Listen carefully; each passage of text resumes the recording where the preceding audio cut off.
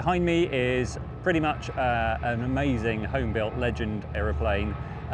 It's a 2/3 scale P-38 Lightning, all in aluminium, designed by a guy called Jim O'Hara. It was his complete odyssey project. He finished it. It was never really in the public eye. And then when Jim passed away, he left it to his nephew, William Presler. William has fulfilled a dream and brought it to Oshkosh. It was invited here by EAA many years ago. William's made that happen. The aeroplane is it's powered by two 210 horsepower Continental engines, basically out of a Seneca. Cruises around about 140 knots, approaches 65 knots. The two guys who've flown it say actually it handles pretty nicely. It's a friendly aeroplane, but I think, as you'll hear a bit later, William describes flying it as just a huge responsibility. I'm not sure there'll ever be an aeroplane that one man will build or one person will build that embodies so much effort and just sheer perseverance.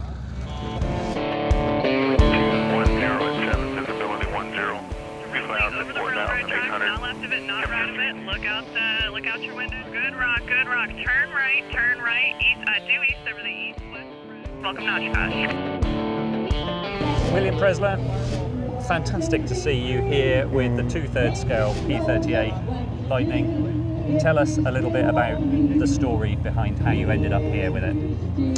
Well, this has been, so I have no idea what's coming next for this plane, but I can tell you this is, in my view, the culmination of a long and beautiful story to get it here, which feels so much like home in a lot of ways for this aircraft. My uncle started this plane, gosh, it would have been somewhere around 1950 when he first built his first P-38 out of balsa wood as a 14-year-old. Yeah.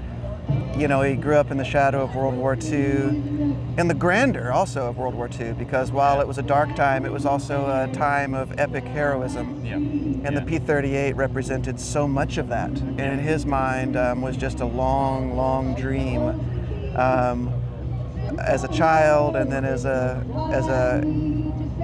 engineer, aeronautical engineer, as a rocket scientist, as a pilot. Later in life, he became a pilot later in life. Started building in 1994 on this one, and in 2023, I became its caretaker. He passed in December of 22, and had wanted me to have it. He and Aunt Mitzi put in excess of 25 years into this plane. I mean, certainly he designed it, he engineered it, and he did the craftsmanship, but she was so much as part of that story too. And they flew together in it. She sat in that back seat there. It is two seats, isn't it? It is, Tiny remarkable. seats in the back, She was not a big person, to say the least. And it was, so the cockpit was built around them. While they were still in New Orleans, he was a professor, he was tenured at Tulane there.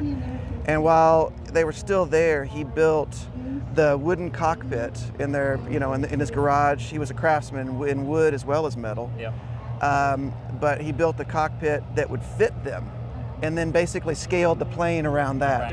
So he built it, and he kind of flew it, and it was a legendary airplane, really, wasn't it? Because people knew about it, but it never really went very far. Yes, it was the secret that some people knew of. And you know what's so interesting? When I came home with my Myers 200 to Lebanon, Myron, who's been an EAA president and such, he was hearing the newsletters. He was reading the newsletters of other chapters, because that was a Poberezny thing. The EAA at that time wanted the presidents to have access to the other presidents' notes.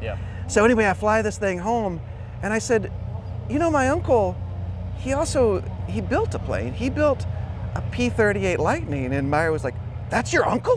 Like, what? So yeah, those that were in the know knew about it, but it had a real mystique about it, didn't it? Such a mystique, And obviously now you have it. You've done a huge amount of work to it to get it flying. And my team has done a huge amount of work. And Steve Michael came down. He and his wife Rebecca came down for 3 weeks just to get it ready to fly to where we could work on it. Yeah.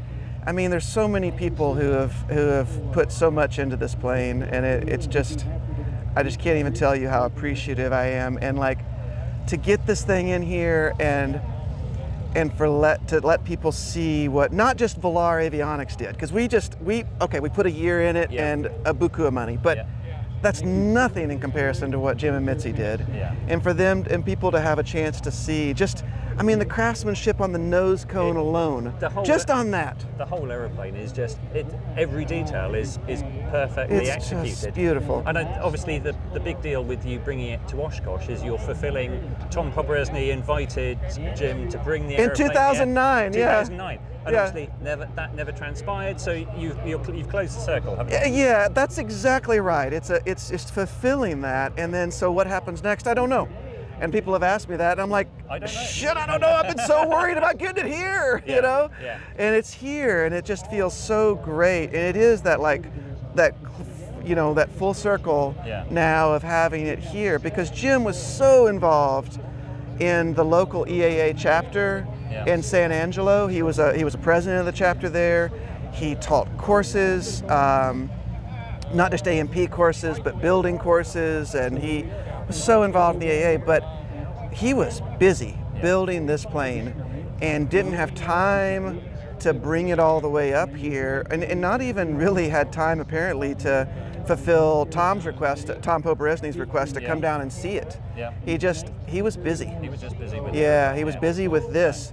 Yeah. So you're at the point now that is like it's the end of the beginning, isn't it? It is. You're going to write the next chapter. Very quickly, just sum up what it's like to fly.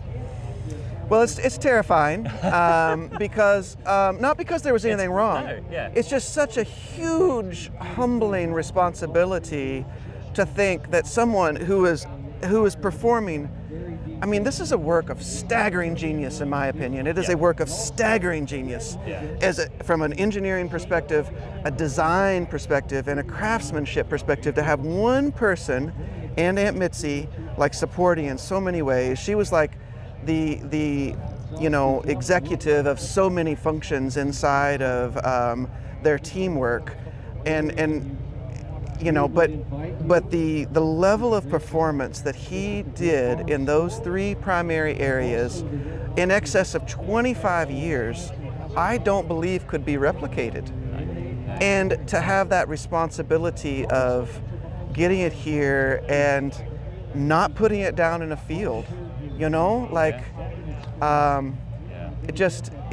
was just, so in that regard, it was terrifying. I don't mean like I was terrified for my life.